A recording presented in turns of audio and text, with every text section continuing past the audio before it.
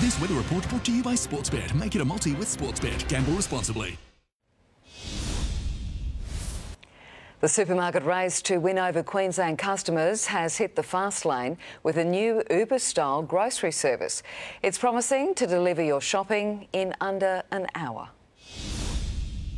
It could be the regular staples or a last-minute gift. Groceries picked, packed and piled into a car, all against the clock. So it's 4,000 products delivered straight to your door in under 60 minutes. Woolworths joining forces with Uber for its Metro 60 service. It's already been a success south of the border.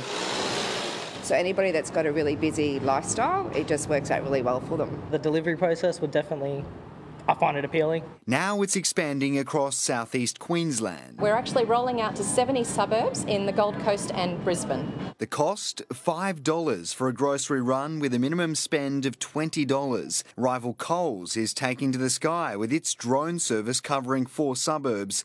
For a bigger shop, it also offers 90-minute rapid home delivery. People are looking to get their groceries anytime, anywhere, anyhow. Aldi says its focus remains solely on in-store shopping. These fast delivery services are just another battleground in the supermarket wars as retailers try to lure customers with what's convenient or cheap. Our customers are becoming more and more demanding in these ways, and we want to be there to service that demand. New ways to save time and money.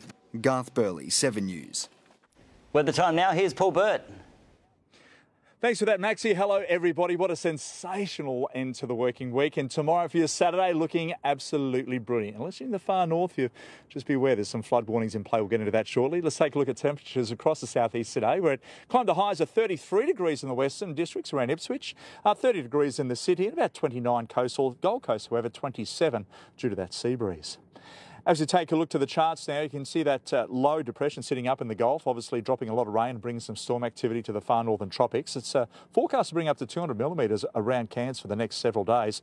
However, we might even see a little bit more under some of those cells. Further south, though, we're going to see partly dry, cloudy conditions, staying quite dry. Light winds as a high pressure system moves through. Bit of a change for the far southern nation as well, the cooler change for the southern majors. As you take a look around the nation now, that means a much cooler day, 15 degrees less than what it was today for Melbourne, only 23, down to 17 overnight.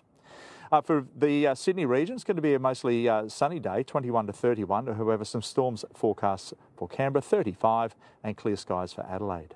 Back to the tropics now, a couple of showers and storms moving through from Mount Isa through to Cairns and Townsville. Partly cloudy around Mackay with a high of 30 degrees. Further south, staying dry from Rockhampton through to Hervey Bay and also down around Gympie, 17 to 22. On the range, highs are 31 degrees, clear skies and a really hot high of 38 for Roma. Back home in the southeast, great conditions to start your weekend. Absolutely gorgeous. Clear skies for those around Ipswich. Highs of 33 down to 17 overnight. 18 to 31 for Logan. On the coastal stretch, a little bit cooler due to that sea breeze. So around 29 to 30 the average high, down to about 19 to 20 overnight. On the water, southeast-northeast winds. That means light winds early with an afternoon nor'east sea breeze. Looking great. 10 knots, seas less than a metre. In the city, 20 to 31 and sunny. Looking like a great Saturday. In fact, it's going to hold steady into Sunday with a high of 31 degrees. And then we might just see a late shower into Monday, breaking up on Tuesday with showers returning through to Thursday and 29. Ipswich, beautiful for Sunday, top of 32 degrees. A shower late on Monday into Tuesday. And the Gold Coast, very similar. Sunday looking stunning, 30 degrees. Showers from Monday to Friday. And similar for the Sunshine Coast with a high of 30 degrees. Let's check the waterways for tomorrow, everybody.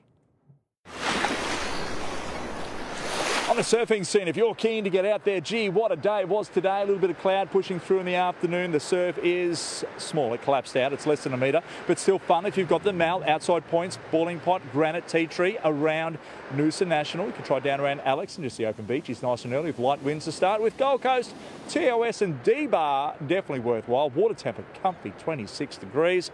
It's going to be just as beautiful inside as it is outside. A little bit of heat in the west, though. On the fishing scene, loads are flattered about. If you're keen to try those, try the lower reaches of the Noosa, Mooloolah, also around Gold and Greenbank at the Jumper Pin, Crab Island down in the Broadwater. Thank you for that. Ryan Vines from Captain's Charters. Good luck. Thanks, Bertie, and that is all from us this Friday. Thanks for your company. From all the team, have a good night. Good night.